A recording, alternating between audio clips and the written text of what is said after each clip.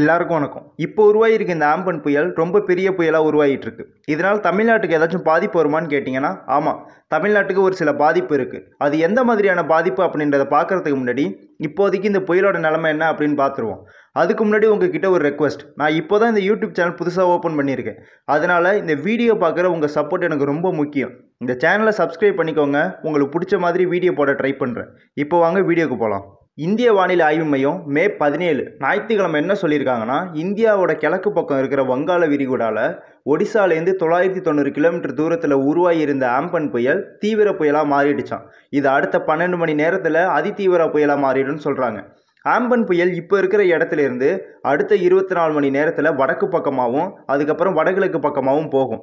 இந்த புயல் எங்கே கரையை கடக்க அதிகமான வாய்ப்பு இருக்குன்னா, 20ஆம் தேதி மதியத்துக்கு அப்புறம் பங்களாதேஷ்லேயும் அதுக்கு பக்கத்தில் இருக்க ஹாதியா தீவுலையும் தான் கரையை கடக்கும்னு சொல்கிறாங்க. அப்படி கரையை கடக்கும்போது இந்த புயலில் 180லேருந்து 185 கிலோமீட்டர் வேகத்தில் காற்று வீசும். இதனால மிகப்பெரிய அளவு சேதம் ஏற்படும். எந்த அளவுக்குனா, கஜா புயலால் தமிழ்நாட்டில் ஏற்பட்ட பாதிப்பை விட ஃபானி புயலால் ஒடிசாவில் ஏற்பட்ட பாதிப்பை விடவும் 1.5 மடங்கு அதிகமான பாதிப்பை இந்த ஆம்பன் புயல் பங்களாதேஷில் உண்டாக்கும்னு சொல்லியிருக்காங்க. இதனால் தமிழ்நாடு, ஒடிசா, மேற்கு வங்காள ஸ்டேட்ஸ்லையும் பங்களாதேஷ் கண்டிலையும் மே 19-20 கனமழை பெய்யணும். கடல் ஓரத்தில் இருக்கிற மாவட்டங்கள்லாம் மீன் பிடிக்க போகக்கூடாது அப்படின்னு சொல்லிட்டாங்க. சரி, இப்போ இந்த ஆம்பன் புயலால் தமிழ்நாட்டுக்கு என்னென்ன பாதிப்பு வரும் அப்படின்றத பார்ப்போம். ஆம்பன் புயல் போகிற திசையை வச்சு பார்க்கும்போது தமிழ்நாட்டில் உள்ள கடலோர மாவட்டங்களில் மழையும் வேகமான காற்றும் வீசும்.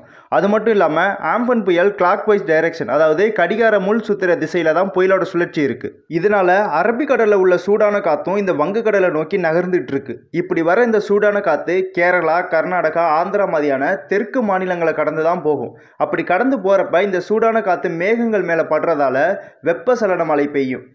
இந்த ஆம்பன் புயலால் தமிழ்நாட்டுக்கு மிகப்பெரிய பாதிப்பு இல்லைனாலும் சின்ன சின்ன பாதிப்புகள் ஏற்பட்டுட்டு தான் இருக்கும். இருந்தாலும் இந்த ஆம்பன் புயல் அதோட கோர தாண்டவத்தை காட்டுறதுக்கு தயாராகிட்டு தான் இருக்குது. கிட்டத்தட்ட 200 கிலோமீட்டர் வேகத்தில் காற்று வீசும்போது இது கரையை கடக்கிற பகுதியில் பேரழிவு ஏற்படும். உயிர் சேதமும் பொருட்சேதமும் அதிகமாக இருக்கும். பங்களாதேஷில் தான் இந்த புயல் கரையை கடக்கும்னு எதிர்பார்க்கறதால அங்கே எந்தவித உயிர் சேதமும் ஏற்படக்கூடாதுன்னு ப்ரே பண்ணிக்குவோம். நாமளும் கொஞ்சம் முன்னெச்சரிக்கையாக இருப்போம். இவ்வளோ தான் இப்போதைக்கு ஆம்பன் புயலோட அப்டேட். புது அப்டேட் கிடச்சா அதையும் சொல்கிறேன். அதுக்கு இந்த சேனலை சப்ஸ்கிரைப் பண்ணிக்கோங்க.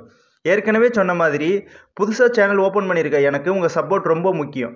இந்த வீடியோ பிடிச்சிருந்தா இந்த வீடியோக்கு ஒரு லைக் பண்ணுங்கள். இந்த வீடியோ யாருக்கு யூஸ் ஆகுமோ உங்களுக்கு ஷேர் பண்ணுங்கள்.